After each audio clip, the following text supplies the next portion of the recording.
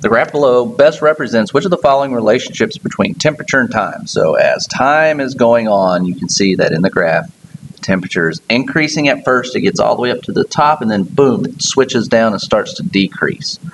So let's see which one of these works. Oven temperature while a cake is baking. Well, what if we left the temperature at 350? Well, the temperature would stay the same all the way through the process until we turn it off at the end. But what about if the temperature of some water is heated on the stove? So you start to heat it, it starts to get hotter, hotter, and hotter. And then when you remove it, boom, that's the point where it stops increasing and then it starts to decrease in temperature because you're allowing it to cool. So the answer is B.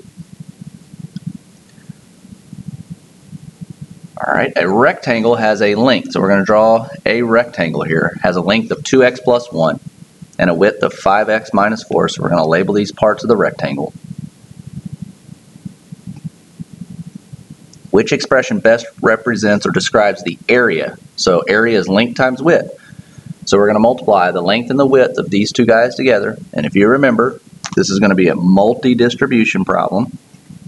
So we'll write it out, length times width. Start with the 2x. So we're going to do 2x times 5x first. 2x times 5x, 10x squared. 2x times negative 4 is negative 8. Now we're going to distribute the 1.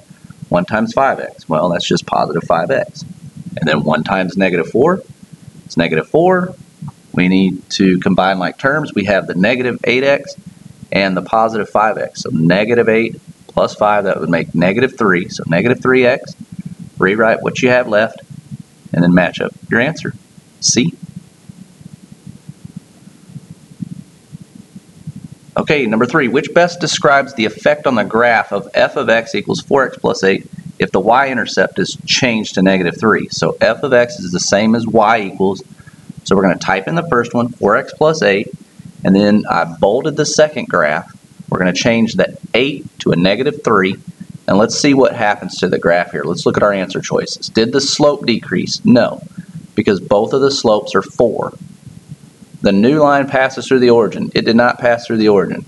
Look at the x-intercepts where it crosses the x-axis. You see over here it crosses like at negative 2 and then it goes to positive 1. So that is our answer. Okay, we want to see what the value of x is if we have the value of y is negative 4. So we've been talking about if you get an equation, put it in y equals. So we're going to move the 4x over. And then at the very end, we're going to divide by negative 5.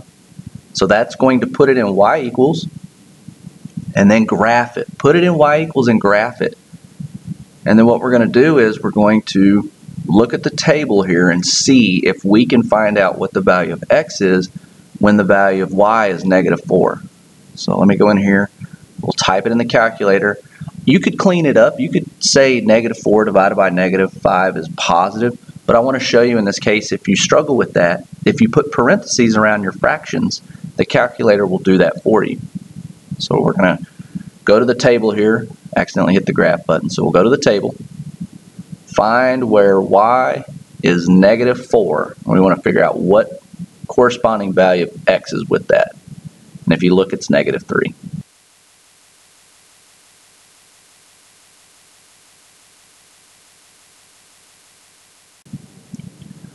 Alrighty, here we go. We are on question 5, the area of a rectangle. So another rectangle problem. Draw a rectangle.